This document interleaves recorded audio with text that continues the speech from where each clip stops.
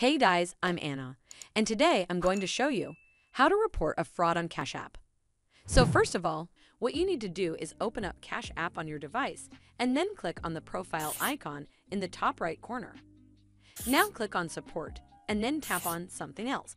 It'll take you to this page. Look for Can't Access Old Account. From here, tap on Contact Support. Then tap Email and click on Yes. Here on this page, briefly explain the whole situation to report the fraud to Cashapp officials and then hit Continue. After you hit Continue, Cashapp officials will get back to you within next few hours to help you with the issue further.